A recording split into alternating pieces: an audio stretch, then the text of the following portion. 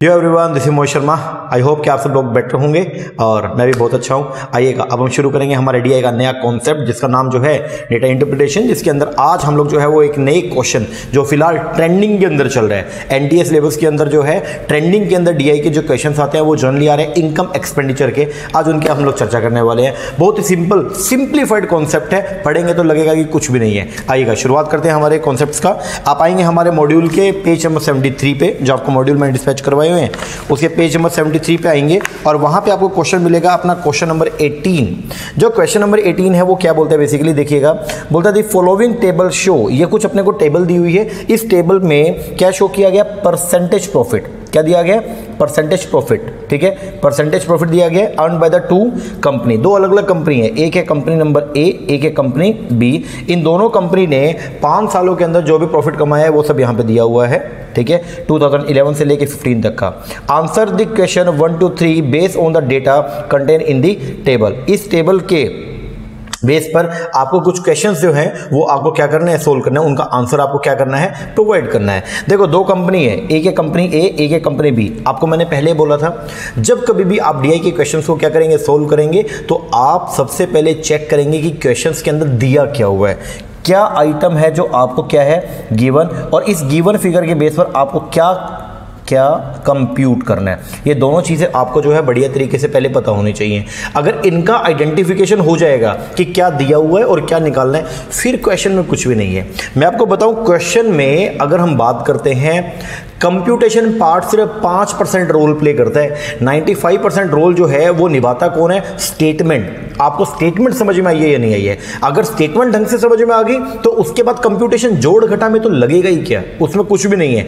Main बात यह है कि आपको स्टेटमेंट प्रॉपर्ली समझ में आनी चाहिए। ओके, हाँ जी सर, आइएगा। जो हमने शॉर्टकट करते हैं उन शॉर्टकट का यहाँ पे हम लोग जो है उनको लगाने की, एप्लीकेशन करने की कोशिश करेंगे। ये जो क्वेश्चन है ये जुलाई 2016 के अंदर जो पेपर हुआ था उसके अंदर आया था। इसमें बता रखा है ए और बी दो अलग अलग कंपनीज हैं, ठीक है, और उनका ये प्रॉफिट परसेंटेज दिया हुआ है। अब यहाँ पे बता रखा है वेयर परसेंट प्रॉफिट कैसे निकलेगा, तो बोलता है profit percent is equal to कैसे, इनकम माइनस एक्सपेंडिचर। इनकम में से एक्सपेंडिचर को माइनस किया, अपोन में एक्सपेंडिचर और इनटू में 100। आपको अगर याद हो, मैंने आपको पहले बता रखा है, ये न्यूमरेटर के अंदर जो है आइटम ये है और ये क्या है, डिनोमिनेटर। जनरली हम लोग जो है वो एज्यूम करते हैं डिनोमिनेटर कितना परसेंट है, 100% है। कितना परसेंट है, 100। तो ये जो ऊपर है ना प्रॉफिट, ये जो है ये क्या है जी आपका प्रॉफिट। क्या है ये आपका प्रॉफिट। ये प्रॉफिट बेसिकली जो है ये इसका किसका, एक्सपेंडिचर का कुछ परसेंट दिया हुआ है। लाइक एक एग्जांपल लेके चला, जैसे अपने यहाँ पे कंपनी ए की बात करता हूँ, 2011 का कंपनी ए का प्रॉफिट कितना है, 20% है। तो 20% किसका, जो ये 20% है ये किसका है, किसका, तो हम बोलेंगे सर ये 20% किसका है, इसका बेस क्या, ये है किसका, एक्सपेंडिचर का। अगर एक्सपेंडिचर 100 है, अगर एक्सपेंडिचर कितना है 100 है, तो प्रॉफिट कितना है 20% है। तो कितना है 20। अगर एक्सपेंडिचर 100 है तो प्रॉफिट कितना 20, और अगर प्रॉफिट 20 है तो इनकम कितनी होगी। देखो, अगर आपका प्रॉफिट जो है वो 20 है, आपका एक्सपेंडिचर जो है वो कितना है आपका 100 है, तो नेचुरल बात है सर इनकम जो होगी वो कितनी होगी, इन दोनों का टोटल बोले तो 120। ये थोड़ा सा ध्यान रखना पड़ेगा। तो अपने को यहाँ पे बता रखा है कि प्रॉफिट जो है उसका परसेंटेज बेसिकली दिया हुआ है, तो बोलता है profit percentage is equal to income minus expenditure upon में एक्सपेंडिचर इनटू में 100। तो यहाँ पे जो रेफरेंस ली गई है, क्या ली गई है, रेफरेंस, या फिर ये एक्सपेंडिचर को बोलते हैं हम लोग क्या, बेस, या इसी को बोलते हैं हम लोग क्या, रेफरेंस। तो रेफरेंस जो ली गई है वो कितनी है आपका 100%, और ये जो भी आपको परसेंटेज दे रखी है 20, 35, 45, 40, 25 व्हाटएवर कुछ भी है, ये सब इसी बेस का, इसी एक्सपेंडिचर का एक परसेंटेज है, इसी एक्सपेंडिचर का क्या है, परसेंटेज है। ओके जी। तो जब कभी भी आप डीआई का क्वेश्चन को सोल्व करेंगे तो सबसे पहले इंपॉर्टेंट काम ये है कि जो स्टेटमेंट्स दे रखी है आप पहले वो देखो कि क्या आइटम आपको गिवन है, और उसके बेस पे आप जो है उनको क्या करेंगे, सोल्व करेंगे। ओके, हाँ जी सर, चलो आओ देखते हैं पहला क्वेश्चन क्या बोलता है। तो मेरे ख्याल से आपको स्टेटमेंट क्लियर हो गया होगा कि ये जो अपने को जो टेबल दी हुई है, ये जो अपने को टेबल दी हुई है, इस टेबल के अंदर जो है कंपनी ए और कंपनी बी के द्वारा 5 सालों के अंदर जितना भी प्रॉफिट कमाया गया है उन सबका परसेंटेज दिया हुआ है। ओके हाँ जी, इसके बेस पर कुछ क्वेश्चन अपने को सोल्व करने हैं। आइए सबसे पहला क्वेश्चन हम देखते हैं। इफ द टोटल एक्सपेंडिचर, बोलता है अगर टोटल एक्सपेंडिचर जो है दो कंपनी का वो 9 लाख है 2012 में, मतलब 2012 के अंदर टोटल एक्सपेंडिचर कंपनी ए का और कंपनी बी का ये कितना है जी, बोलो 9 लाख है। कितना है 9 लाख। और आगे क्या बोलता है, और एक्सपेंडिचर जो है ए और बी का वो किस रेशो में 2:1, तो मतलब ये 2:1 में है। मतलब ये जो 9 लाख है ये 9 लाख किस रेशो के अंदर है 2:1 के अंदर है। देन आपको बताना है then what was the income in the company A in that year, तो उस साल कंपनी ए की आपको बेसिकली इनकम बतानी है। अब अगर मैं बात करता हूँ, मेरी बात समझो ध्यान से, अगर हम बात करते हैं ये एक ए कंपनी थी एक बी कंपनी, ठीक है, दोनों का इकट्ठा खर्चा कितना 9 लाख है और रेशो क्या खर्चे का 2:1। तो अगर मैं इसको 2:1 में डिवाइड करता हूं तो हम कैसे करते हैं, वैसे तो सिंपल है, आप डायरेक्टली देख के बता दोगे 6 लाख और ये कितना 3 लाख। कंप्यूट करना तो कैसे करते हैं 9 लाख इंटू में 2/3 और ये 9 लाख ये है ए का, ठीक है, और बी का कैसे रहेगा 9 लाख इंटू में 1/3। इन दोनों का जोड़ क्या हो गया 2 और 1 3, तो टोटल कितना हो गया 3, ठीक है। तो इसके बेस पर आपने जो है वो कंप्यूट कर लिया, ये आ गया कितना 6 लाख और ये आ गया कितना 3 लाख, ठीक है। तो ये 6 लाख रुपए कंपनी का जो है वो क्या आ गया जी एक्सपेंडिचर, ये क्या आ गया एक्सपेंडिचर। अब अपना क्वेश्चन जो है वो बेसिकली क्या बोल रहा है, अगर हम बात करते हैं हमारा क्वेश्चन क्या बोल रहा है, देखो ये बोलता है कि व्हाट वाज द इनकम, आपको 2012 के अंदर जो है वो कंपनी ए की जो है वो क्या बतानी है इनकम बतानी है। तो कंपनी ए की अगर मैं बात करता हूं, देखो कंपनी ए की 2012 के अंदर 35% था, जो प्रॉफिट परसेंट था वो कितना था 35%। इसका मतलब अगर मान लो ये यहां पे आओ एक बार, अगर ये देखो इनकम जो है इन दोनों का जोड़ है, हाँ जी, अगर एक्सपेंडिचर अगर प्रॉफिट है 35% और एक्सपेंडिचर जो है वो है कितना 100, तो इनकम कितनी होगी बोलो बोलो, तो इनकम होगी सर 135%। कितनी होगी 135%। तो ये यहां पे आपको इसकी वैल्यू दे रही है 6 लाख, एक्सपेंडिचर कितना दिया हुआ है 6 लाख, तो आपको इनकम निकालनी है। तो या तो आप 6 लाख के बेस पर 35% का वैल्यू निकाल लो, या 6 लाख का सीधा 135% निकाल लो। 6 लाख का अगर आप डायरेक्टली 6 लाख का 135% निकालते हैं, मतलब 6 लाख इसका कितना 135%। अगर आप कंप्यूट करते हैं तो वो जो आएगा वो भी आपका रेवेन्यू है, मतलब वो आपका क्या हो जाएगी, वो आपका हो जाएगा जी क्या इनकम।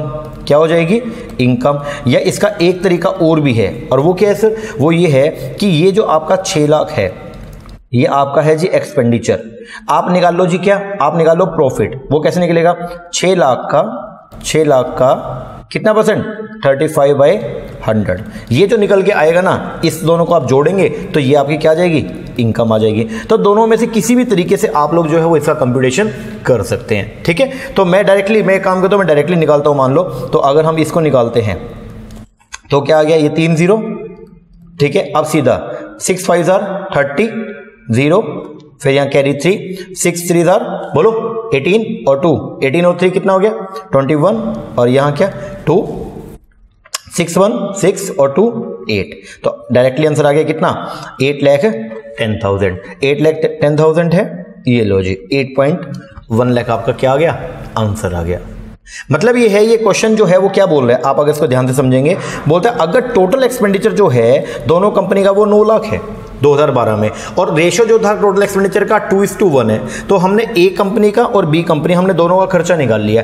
ए का है 6 लाख और बी का कितना 3 लाख। तो आपको बताना है then what was the income, आपको इनकम बताना है कंपनी ए की, उस साल कंपनी ए की कितनी इनकम है। तो कंपनी ए की अगर इनकम कंप्यूट करनी है तो वो निकल जाएगा। कैसे निकलेगा बोलो सर, कंपनी ए की अगर इनकम को कंप्यूट करना है तो डायरेक्टली देख लो 6 लाख जो है वो कितने परसेंट का वैल्यू है 100% का। 6 लाख कितने परसेंट का वैल्यू है 100% का। तो प्रॉफिट कितना है 35%, या तो सीधा ये निकाल लो 6 लाख का 35%। अगर आपने निकालना है तो ये भी आप निकाल सकते हो, सीधा निकाल लो। देखो 6 लाख इसका कितना 35%, ठीक है। तो ये 2 से 2 जीरो हो गया 1 2 3, अब 6 5 30 0 कैरी 3 6 3 बोलो कितना 18 और 3 21, 2,10,000। इसको ऐड कर लो, ये एक्सपेंडिचर है 6 लाख का, इसमें ऐड करो प्रॉफिट कितना 2,10,000, दोनों को जोड़ेंगे तो क्या आ जाएगा 8,10,000।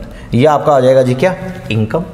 सिंपल, दोनों में से कोई भी मोड को आप जो है वो यूज कर सकते हैं। ओके हाँ जी सर। इसके बाद अगला क्वेश्चन ये आ रहा है, what is the average percentage, आपको एवरेज परसेंटेज निकालनी है किसकी, प्रॉफिट की, earn by the company B. अगर कंपनी बी की बात करता हूं तो बी का परसेंट दिया हुआ है 2000 कब से कब तक का, 11 का, 12 का, 13 का, 14 का, 15 का। देखो वैसे तो अपने को यहाँ पे गिवन है, ये रहा, ये दिया हुआ है। हाँ जी सर, ये इनका 5 सालों का ये दिया हुआ है, इनका लेना है अपने को एवरेज। अब मैं एक बार इसको यहाँ पे लिख के आपको ना सिंप्लीफाइड वे में बताता हूँ। जैसे ये दिया हुआ है बी का 30, 40, 35, 50 और 35। इसके दो वे हैं। जो लॉन्ग कट मेथड है वो तो क्या बोलता है, सर आप इनको क्या करो, टोटल करो, टोटल को फिर डिवाइड कर दो किससे, 5 से, आपका आंसर आ जाएगा। जैसे मैं करके दिखा देता हूँ, 5 और 5 10 का 0, कैरी 1, तो ये कितना हो गया, 4 और 3 7 और 1 8, 8 और ये 8 16, 16 और 3 19, 190। इसको डिवाइड कर दो किससे, 5 से, 5 3 इधर कितने किस पे गया, 15 पे, रह गया कितना रह गया बोलो, 4, 40, तो कितने किस पे चला गया, 8 पे, तो आंसर आ गया कितना आपका 38। एक तो तरीका ये है कि आप सीधा डायरेक्टली निकाल लो, ठीक है। तो आपने क्या किया, इन सबको जो है वो क्या किया, ऐड करके कितना आ गया 190, और फिर आपने मीन ले लिया, इसको डिवाइड बाय 5 कर दिया, और ये आपका आंसर आ गया क्या 38। यही इसमें क्वेश्चन में पूछा भी है। देखो बोलता है what is the average percentage, आपको एवरेज निकालनी है जो प्रॉफिट अर्न किया किसने, बी ने। तो बी ने 5 सालों में जितना भी प्रॉफिट अर्न किया, हर साल जितना प्रॉफिट अर्न किया उसका एवरेज लेना है। तो एवरेज आपने कंप्यूट कर लिया। इसका दूसरा तरीका और भी है, अब वो बहुत ही शॉर्टकट वाला है, ध्यान से समझना। देखो अगर मान लो 5 साल का आपको दिया हुआ है यहां इस तरीके से कि 30, 40, 35, 50 और 35 ये दिया हुआ है, तो आप एक काम करो, इसको कंप्यूट कर सकते हो बाय एज्यूम्ड मीन। आप एक काम करो, कोई भी एक ऐसी फिगर एज्यूम कर लो जो इनके इर्द गिर्द घूम रही है। अगर मान लो 30, 40, 35, 50, 35 इनके इर्द गिर्द घूम रहा है, मान लो 35, तो आपने एज्यूम्ड कर लिया कि वैल्यूज क्या आएगी 35। अब हर एक में से जो है 35 माइनस कर दो, ठीक है। इसमें से 35 माइनस होगा तो क्या आएगा, माइनस का 30 में से 35 गया, हर एक में से मैं एक बार करके दिखाई देता हूं आपको। हर एक में से माइनस करो 35, 35, 35, 35 और 35। हर एक में से माइनस अगर करेंगे तो क्या आएगा बोलो, सर यहाँ आएगा माइनस का 5, यहाँ पे आएगा प्लस का 5, यहाँ पे 0, यहाँ पे आएगा माइनस प्लस का 15 और यहाँ पे आएगा क्या 0। अब माइनस से माइनस, अब इसका जोड़ करेंगे, ये कट गया, ये 0 0 रह गया क्या ओनली 15। इसको डिवाइड कर दो किससे, 5 से, आंसर क्या आएगा 3। इसको इसमें ऐड कर लो, 35 प्लस में 3 कितना हो गया 38। एक ये भी शॉर्टकट है। तो बेसिकली अगर आपको एवरेज कंप्यूट करना है तो एवरेज निकालने के लिए एक तो नॉर्मल वे है।